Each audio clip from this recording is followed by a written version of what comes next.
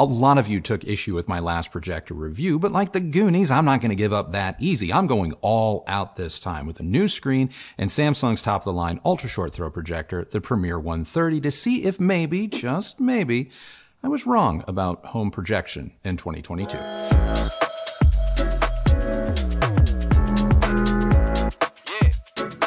The Premiere 130 is Samsung's top-of-the-line 4K ultra-short throw projector that features triple laser light technology that, according to Samsung, is good for up to 2800 lumens of light output, not to mention HDR10+ certification, which is a first for a projector.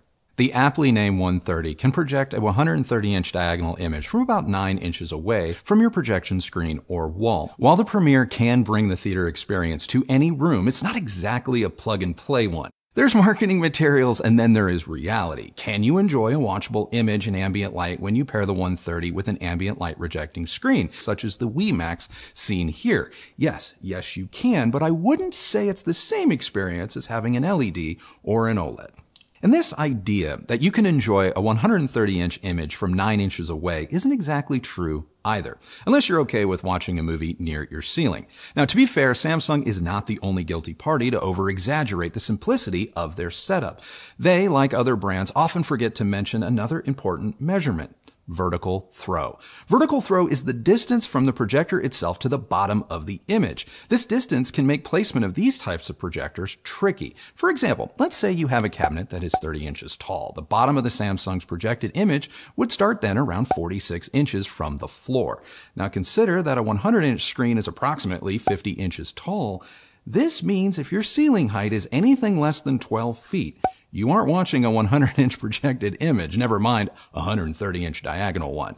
And I don't have to tell you that 12-foot ceilings aren't super common in the average house or apartment. Even in our large room, I had to place the Samsung directly on the floor because even our ultra-low profile concrete benches were too tall. Placed atop the benches, the 100-inch image bled onto our ceiling. Now, thankfully, our benches hide the unit sitting on the floor, along with all of the cables. And to be clear, I'm not saying this setup doesn't work. It did, and the results were even impressive, but it is important to manage your expectations because these projectors take some work to get just right and may not be the easy alternative to big screen TVs the online marketing images portray. They are just as finicky as traditional projectors, if not more so. So with that, the more you know disclaimer out of the way, let's really dive into the Premiere. Before I jump into any measurements and results, know that your room, your choice in screen, and ambient lighting conditions are all going to play a role in any projector's figures before and after calibration. For example, our new screen has a negative gain of 0.6. This means that our light output figures are going to be roughly 40% less than what we might measure if we had a unity gain or positive gain screen. And we went with a negative gain screen to achieve better black levels, contrast, and clarity when viewing in ambient light, something projectors like the Samsung advertise you can do. Also, a lot of ultra-short throw screens result in color shifts on their own, which is why, when it comes to projectors, you should calibrate them. A full calibration will eliminate any issues that are the fault of your room or screen so that you get the most accurate image in the end. Out of the box, I wouldn't call the Premiere calibrated, though it is admittedly more accurate than LG's latest crop of Cinebeam projectors. Our projector powered up in the standard picture profile and had an overall delta E or margin of error of 17, with both color and grayscale favoring blue, resulting in a cooler image. For those of you unfamiliar with this measurement, a delta E of 3 or less is considered calibrated. The dynamic profile produced similar results. Movie and Filmmaker were the most accurate of the 4 profiles, both having a margin of error of 16 and appearing less blue. The good news is that the Samsung can be calibrated, and calibrated quite easily. Using the stock Filmmaker profile as my baseline, I changed the color temperature to warm 1 and improved the projector's accuracy quite a bit, but not so much as to be considered technically calibrated, but it helped a lot. Using my meter and display cal, I was able to calibrate the Filmmaker and standard profiles to perfection, each with a delta E of 2.2, which is really good for a projector in my opinion. So within its class of projectors, and based on my own personal experience, the Samsung appears to be one of, if not the best, ultra short throw projectors on the market right now. If you aren't planning on fully calibrating your projector, I recommend using either the movie or filmmaker profiles and switching the color temperature to warm 1 and just enjoy the show. Just know that the second you switch from standard to movie or filmmaker and engage the color temperature to warm 1, you will experience a drop in light output. It's not enough to make the Samsung unwatchable in ambient light conditions, but I wouldn't be surprised if for daytime viewing, you go with standard or dynamic, and for serious viewing, once the sun goes down, you switch over to filmmaker. All of the technical stuff aside, I love the picture from this projector, especially post-calibration. The colors are brilliant, if not just a little oversaturated here and there. Whatever the color space, the Samsung delivers the goods with terrific accuracy and color contrast. And speaking of contrast, for a projector, overall, it's superb, better than what you're going to find with LG's Cinebeam line. Black level, also good, better when using a negative gain screen like ours, but nowhere near approaching true black. Dark scenes are still going to appear a little washed out, something we noticed when switching between our LG OLED and the Premiere while watching Baz Luhrmann's Elvis. Absolute black and true-to-life contrast aside, the detail, sharpness, motion, and just general cinematic quality of the Samsung is impressive, at least when viewing content in standard dynamic range. Switching to HDR content, I found the Premiere to be a little bit hit or miss. Yes, the Sammy can project an HDR image, but let's keep it real. Most projectors struggle with HDR content, and the Samsung is no exception. Brightness does appear to increase, but with it, you can just wave goodbye to a lot of dynamic range. Blacks begin to crush, and depending on the signal, can just completely posterize and turn into a monkey's breakfast. And this was very evident when viewing HBO's new Game of Thrones spin-off, House of the Dragon, which was all but unwatchable with HDR engaged. Now, turning off HDR helped a lot. And keeping it off, we watched one of the biggest summer blockbusters of all time, Top Gun Maverick, and the 130 made a very strong case for why projectors shouldn't be counted out just yet, because it was awesome. While the Premiere may utilize a 3-laser light source, I still see shimmer and rainbow-like effects in the highlights and throughout brightly lit scenes when using a lenticular or ambient light rejecting screen, which is the kind of screen you're most likely to pair with this type of projector. Now, Christy isn't as affected by this, but if you're like me, these anomalies can be distracting and ultimately keep me from being fully immersed in what I'm watching. Both Samsung and LG suffer from this phenomenon, so if you have historically been susceptible to rainbow-like effects, demo the Premiere in a showroom before buying it to see if it's going to be right for you. At around $6,500 retail, the Premiere is pretty premium priced. Add in the cost of even a modest screen like ours, and you're looking at an investment of over $7,000. Go with a more premium screen, one that won't cost you quite as much light output while still allowing you to watch in ambient light, and you may be looking at a system price that easily goes over $8,000. Given the placement limitations of UST projectors, some of you may not be able to even enjoy an image bigger than 100 inches. And if that's the case, you may be better off investing in an 85 or 98-inch flat screen TV, both of which can be had for less than this Samsung setup. Compared to the Epson LS12000B we just reviewed, I think in the right environment and when viewing non-HDR content, the Epson is going to be the better overall projector. Though, unlike the Samsung, it's going to require you to place it towards the back of your room versus below the screen, which may result in additional installation and equipment costs. Specifically, moving an electrical outlet closer to the projector's position, not to mention longer HDMI cables, both of which add to the cost of ownership. I could be happy with either the Epson or the Samsung, but if I were to build a dedicated screening room in my house again, I'd likely go with the Epson over the Sammy. And if I haven't made it entirely clear, I would also choose the Premiere over the LG Cinebeam HU715QW. Just know that the 130 is around double the cost. For those of you shopping last year's Samsung Premiere models, know that the new 130 is a definite improvement all around. So was I wrong to count projectors out in 2022? Well, I enjoyed spending the past few weeks with the Premiere. Switching back to our reference LG C2 OLED just made me happier. If I had to choose a projector right now to live with long term, without a doubt the Premiere 130 would be it, because it is arguably the best ultra short throw projector money can buy right now.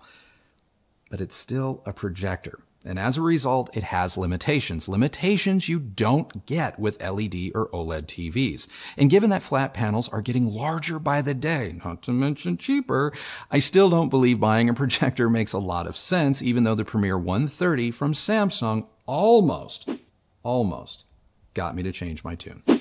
All right, so that is now my review of Samsung's The Premiere 130 Ultra Short Throw Projector. Come on, Christy. I know you feel differently, so let me have it. I don't know what you could possibly mean. Look, I actually really enjoyed it. Mm-hmm. But look, I know there's going to be a lot of people that are still going to give us crap about our room. Mm-hmm. Look, I get it. The walls are white. We have windows. We live in a real place. But, you know, it's not a lie that these projector companies show these products in rooms a lot like ours. Look, these product images that you're going to find on Samsung.com or LG, or I don't care. I mean, anywhere. For crying out loud, Hisense calls their projector a TV. You know, come on. They're going to try to convince you that this is going to be easy and that you don't have to put a projector in a dedicated room or watch only at night in order to actually be able to see what you're looking at. And maybe for the first time, they aren't entirely full of crap. I mean, at least Samsung's not. Yeah. This is, to me, I think the best looking image we've had from a projector in a room like ours. Yes. I actually prefer it to the Epson that we reviewed. Okay. Even though the Epson admittedly is a lot easier to get set up. Yes. If you've got a dedicated theater room, you're probably only looking at something like the Epson. But, you know, those are things to consider. Yeah. Sound-wise, this is something that I feel like maybe you kind of glossed over a little bit in your review. Yeah, I would say that it's better than, I think, TV speakers in some respects. The problem with it, and the reason why I didn't mention it in the review, is because of the placement concerns with respect to the ultra short throw projector. We had to put the projector on the floor behind our concrete benches, which obviously destroyed the sound. And so well, that's a good point. Once again, it's like they give you these features and they sound like really great selling points, but I can tell you a projector on the floor, even with a 4.2 soundbar built in, if you will, is not going to sound really good because it's firing kind of at your ankles. Put this thing on a table and you get the right sound or the right beam of sound, but now half of the screen's on the ceiling. Yeah. I mean, look, finding any sort of bench, table, media cabinet or any whatever that's going to work with something like an ultra short throw projector is near impossible. Yeah. I know I probably spent 2 or 3 months before we moved here trying to find something. And look, it's just not common. They're really, really difficult to find because most media cabinets or things that are going to be marketed as something that you would use for, you know, your media purposes. Yeah. They are not low profile. No, because you want to be able to put other media components in the damn things. Yeah. And even the ones that say they're low profile, they're not really. Yeah. They're lower than others, but they're just still too tall. So it's just kind of a pain. But getting back to the image, is this as good as a TV? No way.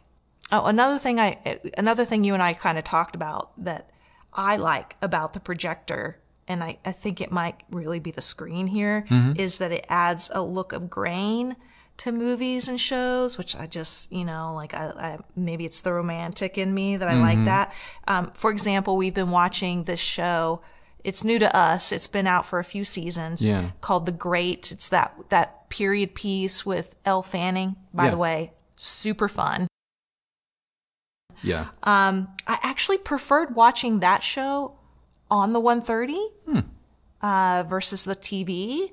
But I think that because it's a period piece, that just works for me. Yeah, I mean, the filmic, call it the filmic quality of projection, even digital projection, when projecting a digitally captured image, it does lend a little bit of, call it nostalgia. The fact that you don't have absolute black, it does It does harken back to, say, Kodak or Fuji film stocks.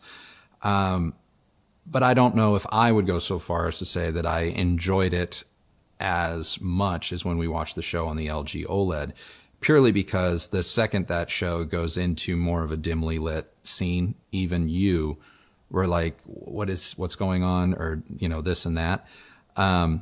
When they're outside in the gardens or out in the hallway, and the sunlight's coming in through the windows, her alabaster skin. Yeah, oh my God, that's it was brilliant. Just like, mwah, yeah, loved it. That's brilliant. But like with Game of Thrones, the second that the whole room's quote unquote lit by candles and true to the period, it doesn't take much to realize that projectors just can't keep up.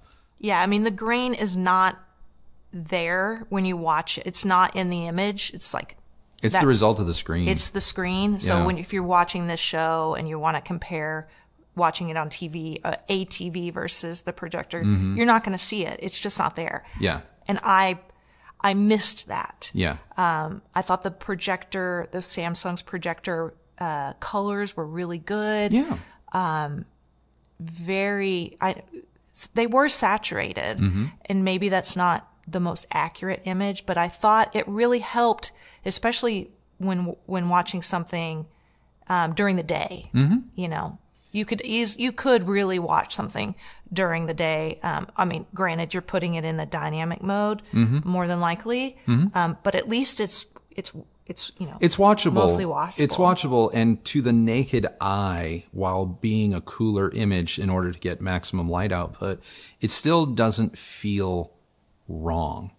It is one of the more pleasing dynamic or standard modes that I have ever seen. 100%. And the fact that it is a 3 laser light source with this projector, as opposed to some of the cheaper, even the cheaper Premiere 120 is not a 3 laser light projector. And I should have called this out in my review, but the reason why the LG Cinebeam 715 is half the price is because it too is not a 3 laser light projector. Now, LG does make a more comparable Cinebeam in price with 3 laser. But what that gives you is that purity of light in the colors themselves.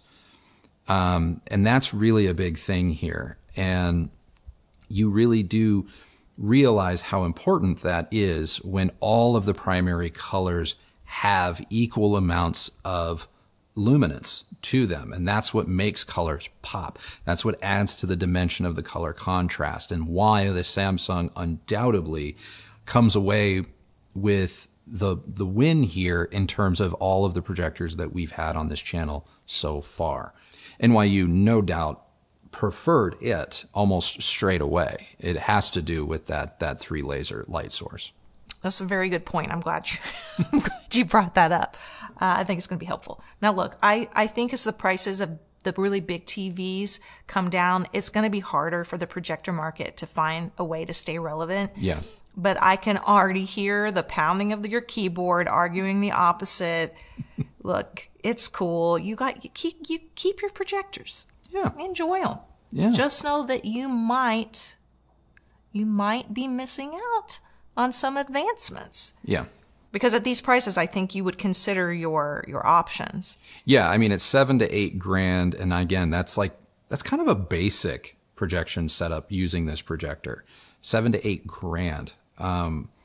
I don't recommend using these projectors on walls. Like this whole, just throw it on a white wall. Don't do that. You're going to get a really wavy picture because these projectors will expose just how not flush any piece of drywall ever is. And it's even really, on a new build. Even on a new build, it's super distracting. So you need a screen. And so $7,000 to $8,000 is your budget to get in at this level. And seeing as how, if you do the math like we did in the video, for some of you, placement is going to negate your ability to even go to about 100 inches. Well, TCL has a 98-inch TV that is going to be about $1,000 less than this. And you will have a lot more easier of a time putting that on your wall or on a cabinet than you will trying to get this projector to match that. And now we're talking about the same size screen, the same immersive cinematic experience, if you will. So, and TCL is just kind of first out of the gate. More are coming. More and more money and time and resources are being spent on how to get you the biggest screen possible for as little money as possible than I believe is being put into keeping projection alive. Yeah, I would agree. So that's it. That is now our review of Samsung's The Premiere 130 Triple Laser 4K Ultra Short Throw Projector. What did you guys think? And my question of the day for you is pretty simple. And that is, what do you guys think of Samsung and LG and just everyone's marketing materials and how they're kind of presenting projection to the masses? Good idea? Little disingenuous? Kind of curious. How do you guys feel about it? Especially you diehard projection nuts. What do you think about it? If you like this video, please do give it a thumbs up, like, and subscribe. Go ahead and ring that bell so that you're notified when new videos come out. If you use any of the links that Christy left for you down below, know that that is a great way that you have continued to show your support for this channel and the work that we do here, along with leaving us super thanks and becoming members and just liking and sharing the video. Everything helps, and we very much appreciate it.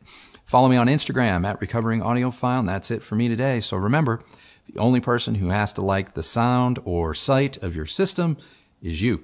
So happy watching, happy listening. We'll see you on the next video.